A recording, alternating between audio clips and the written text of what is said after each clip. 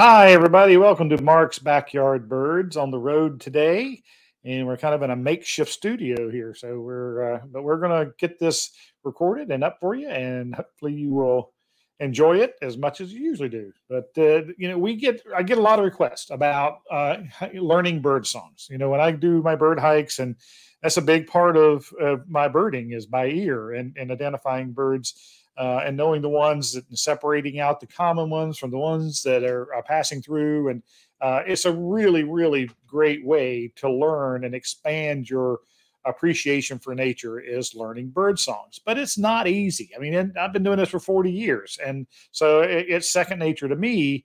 But a lot of people who come on my bird hikes and we start, it's early in their bird watching hobby. And they're like, how do you know all this? How do you know that? Well, again, don't ask me to fix a car. But when it comes to knowing birds, I've been doing this for 40 years. So, and I know that when I learned birds in college, we were required to learn so many birds there. But it wasn't nearly 9,000. We just had to learn a handful of them. Maybe a 30, I think, or 30 or 40 that summer we had to learn them. But it really helped me. Whenever I started, we had a record player and a big old album, and we recorded the ones off of there on little cassettes that we needed to learn, and then we could study them. But it helped me because my friend John, who was in class with me, he knew most of the bird songs that we needed to already because his parents were big bird watchers. So one of the great things, it's when you go out and you hear a bird and you're trying to learn it, it always helps to have that person that can say, yes, that is a cardinal. Yes, that is a chickadee. And it helps you to remember better. Well, not everybody has that to back them up, someone to be there and to learn that from. It's great if you do. But one of the wonderful things that's about technology, and if you have a cell phone or a smartphone, you have that buddy like I did with John Hammond with you all the time. This is an app from the Cornell Lab of Ornithology called Merlin. And Merlin is an app that will help you identify birds, and you can enter, size and shape and things like that. If you want to visually, if you want to describe it and try to come up with lists, and it'll give you pictures, and you go, oh yeah, it was that one. But tonight's program is all about bird songs, and one of the options in the Merlin app is Sound ID. So you push the sound ID on the opening menu, and you just hit the record button. But now you're outside in your backyard or wherever in your park, or wherever you are, and birds are singing. And as that bird sings, now it's not 100% and it's not infallible, and traffic noise can mess with it, and loud noises and things like that. But I'm telling you, this is a really wonderful learning tool. So you'll hear that bird sing, and next thing you know, it pops up on there a picture and the name. It says Northern Cardinal, and then the Carolina Wren sings, and boom, it pops up on the screen. So it's a great way for you to learn them. Like, oh, that was the Cardinal. That was the Carolina Wren, and I just can't recommend any app more than Merlin when it comes to learning bird songs. Now, again, once you're bitten by the hobby, in my program tonight, I titled that, learn these 10 birds first kind of thing, because you want to start somewhere, and you want to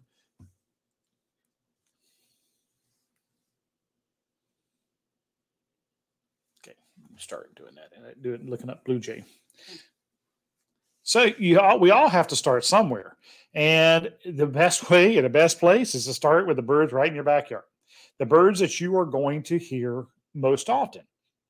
And what happens is when you start learning this system, these bird songs, these will lead you to other species of birds, because once you've learned the blue jay call, once you've learned the robin call, once you've learned some of these basic birds that you hear repeatedly, when you're out somewhere else and you hear a bluebird, and I don't have bluebird on the list tonight, but when you hear a bluebird, you'll go, wow, that kind of sounds like a robin. Boom. you're expanding because they're both in the thrush family and they have thrush-like songs. So learning the basics is what we're going to talk about tonight, and we're going to give you some tips on that and it will help you get started so that, again, download this app, take a hike, at your local nature trail or nature center, and you'll be off and running when it comes to learning bird songs. So the first one I'm going to say, and I know a lot of people go, oh, I just don't know any bird songs. Believe me, you're going to realize, oh yeah, I do know that bird song tonight. So let's get started. We're going to start with, that's not the one I wanted to start with. We're going to start with the blue jay, because most everybody, they're one of the most widespread birds in North America, and it's a bird that is very noisy. It calls a lot, and people are very familiar with them. And no matter, I guess there's some parts, so you may be watching, and I'm sorry if you're in an area that doesn't have blue jays, but everybody who watches this program does have them. So, and the one thing I love about blue jays is to give you an example that they are not, they don't just have one call. I love it that some birds say their name, and blue jays are a prime example of a bird that says its name. So the typical one, and by the way, the app I'm using to play songs is the Sibley app, which again is my favorite app for your phone for bird watching and learning with the pictures and everything in it. That you can't record on this and identify it like you can on Merlin, but it has the birds' songs with the pictures on there for you. So when I'll be playing different songs off of the app. So that's where these come from tonight. So again, the blue jay says his name. Oh, that's the hawk. Sorry. Jay.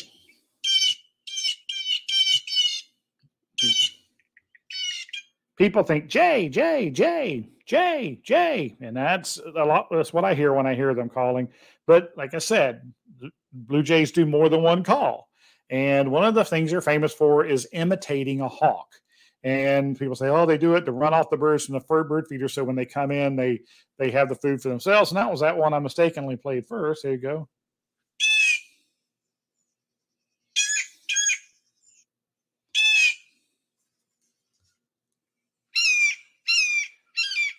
That very much sounds like a red-shouldered hawk. And blue jays do that. And then another song, one thing they do is it's called the bell call. But of all of those, all I want you to try to retain and learn is the jay.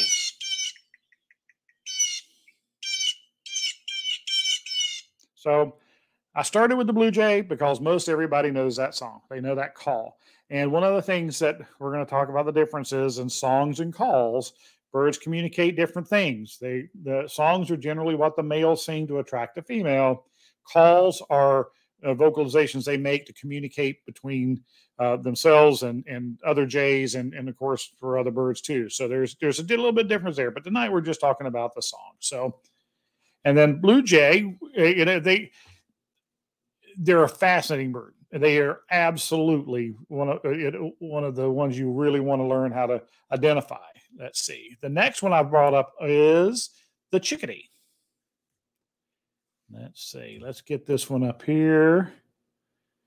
The black-capped chickadee, which is, I know that a lot of you in the South, where we're at right now, there are Carolina chickadees here instead of black-capped chickadees like there are at home in Missouri. So, but one thing that they share in common, of course, is the chickadee call when they say their name. So they both are the same whenever they're doing this call.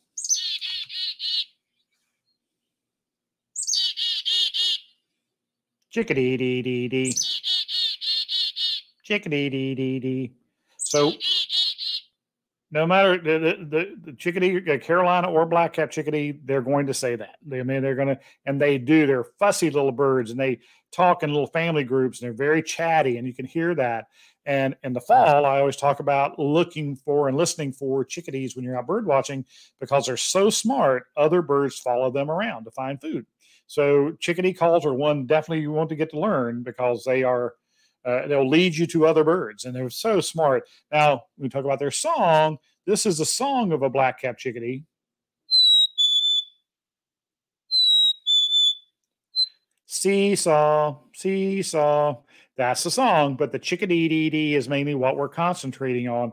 And so learn that song. You'll hear it in your backyard. I'm sure that, like I said, they're one of the most common and most popular feeder birds in North America. But the cousin to them is the tufted titmouse. Now they are cousins. They're in the same group of birds, but their calls are quite a bit different. Now some of their little chip notes and vocalizations are pretty close together, but the classic song of the tufted titmouse is we say Peter, Peter, Peter.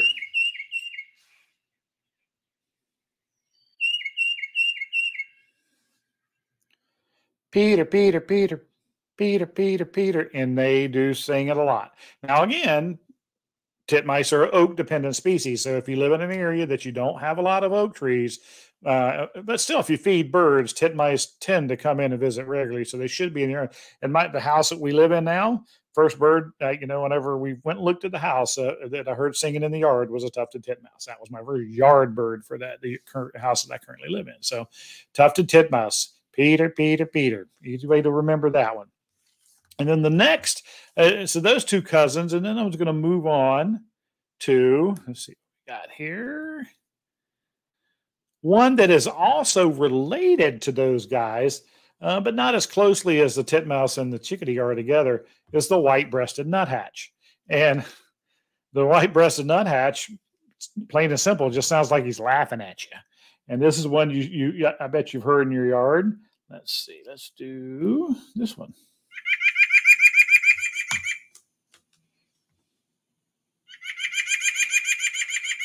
Every time we hear that when we're out bird watching,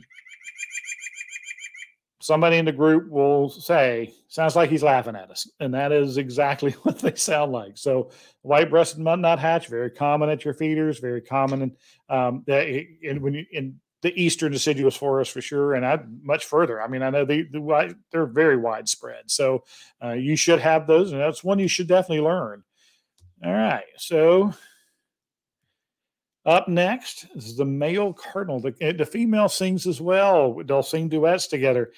Now, when you think the blue jay has a lot of different songs and calls it can sing, cardinals are the same thing. So I try to, when we talk about learning cardinal songs, we just try to learn the basics. And that is classically probably the most famous of all.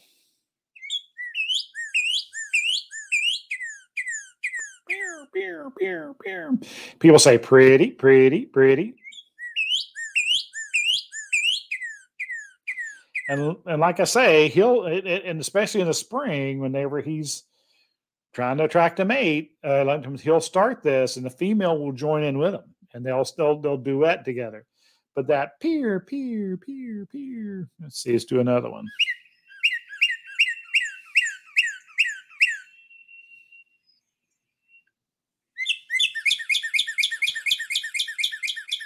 That is a classic northern cardinal call, and I bet you hear it a lot. And if you say, again, people sometimes don't associate that song with the bird. That's what this program's all about tonight. So another of the more famous yard birds that we hear, and it's very unique. And I've always said that this bird song reminds me of today because it is really, really hot here in South Carolina where we're at right now. But to me, the mourning dove is a hot, lazy summer afternoon. That's what it sounds like to me. So.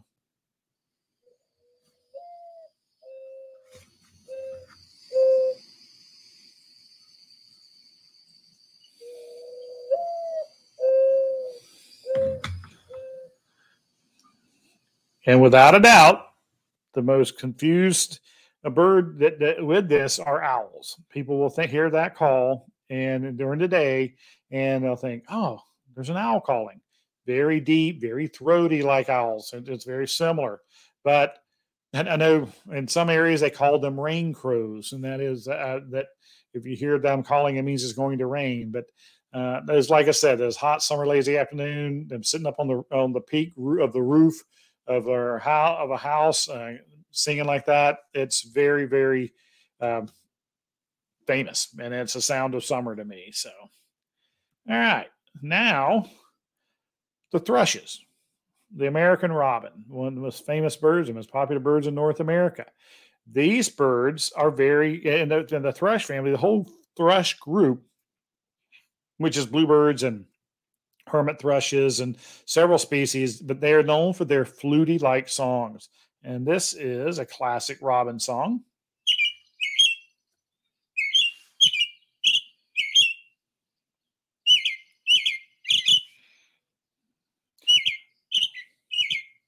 The mnemonic, people put words to bird songs to help them remember. And the classic one for the robin is cheerily, cheerio, cheerily, cheerio. And they will sing and on and on and on. And like I said, they're noisy birds. They do sing a lot. So the American robin, and like I said, when you learn to be learn to identify that as a thrush, and then you hear other songs like that out in the world and nature, you go, "Ooh, that's very thrush-like. That sounds like a robin." And there are other birds that sound like the robin. There's the rose-breasted grosbeak sounds like a clearer robin, whereas a scarlet tanager or summer tanager sounds like, as we say, a robin with a sore throat. It's a raspy sound. So but once you get into bird watching, that learning these basics will pay off for you to learn those others. Now, one of the noisiest birds in North America, it's also one of my famous birds. If you remember the movie Shrek, and whenever he learned that she learned that the donkey could talk, and he says to Shrek, he can talk. And Shrek says, it's getting him to shut up that's the trick. So this is that bird. The Carolina wren sings all the time. They, at 12 months out of the year, especially in the morning, I mean, they don't sing 24 hours a day, nothing does, but the Carolina wren is very vocal, and it sings a lot. And I know there's be people in parts of that may be watching this that don't have Carolina wrens in the far north. But as far they've expanded so much over the years, and boy, maybe the whole eastern 2/3, I think they're in now of definitely North America. So, or the lower 48s, maybe. I don't know if there may be some records up in Canada now. So, but listen to this song.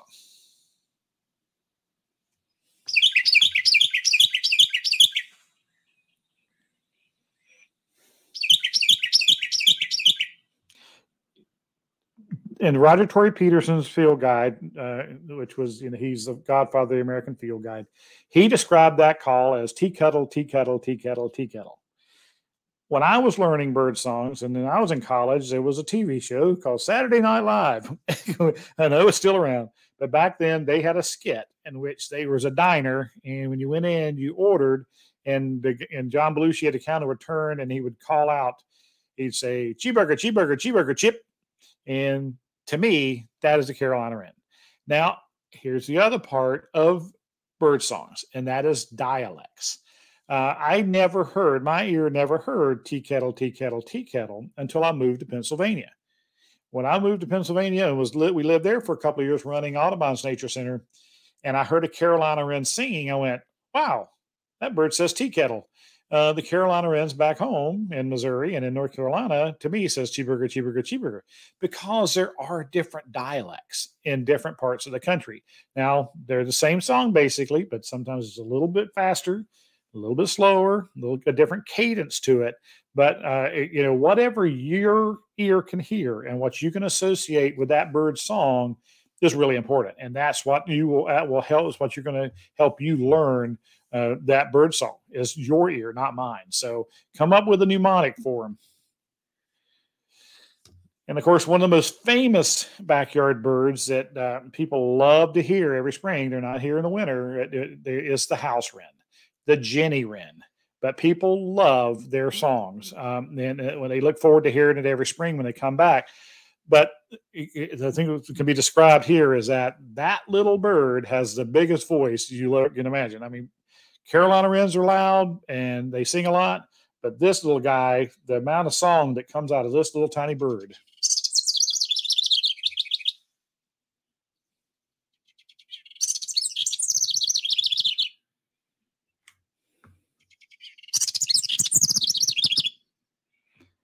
And when the males arrive in the spring, he starts belting out that song, and he goes around and on top of the birdhouses and sings and sings and sings and sings. Goes to the next another one of his houses or holes in the tree and sings, trying to attract that female. So that song is very, very well known by a lot of people. So the house wren, especially if they nest in your backyard, is one you certainly want to learn. Now, one of the groups of birds that are a little bit harder to learn by a mnemonic or trying to put a saying to it are the woodpeckers. Woodpeckers are fairly varied. They're not songbirds. Remember, songbirds are most of the birds that we've talked about earlier, and that is they have a more musical quality to their voices. The downy woodpecker is so common, and if you feed birds, you definitely have seen them.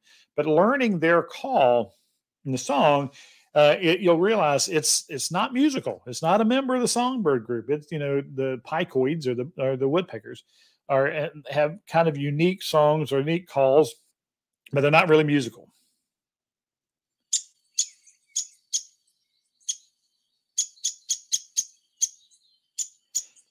Now that is a call. Pick, pick, pick, pick, pick. Here. That is classic downy woodpecker. And like I talked about chickadees being in family groups and being very chatty, downy woodpeckers are in little family groups, and they argue and bicker a lot. And that is a classic downy woodpecker call. Beep, beep, beep, beep, beep, beep, beep. That's the way I always describe it. Do it again.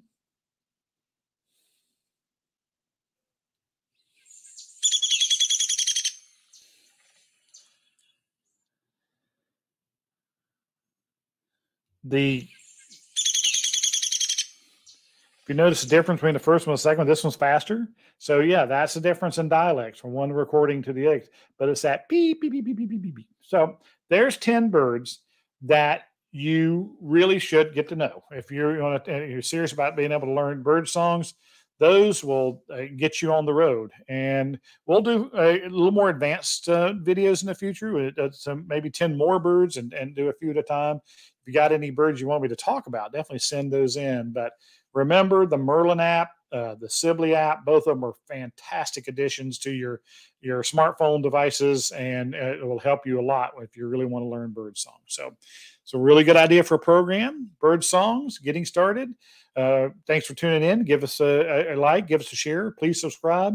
Send an idea for future programs. And until then, come on, let's talk birds.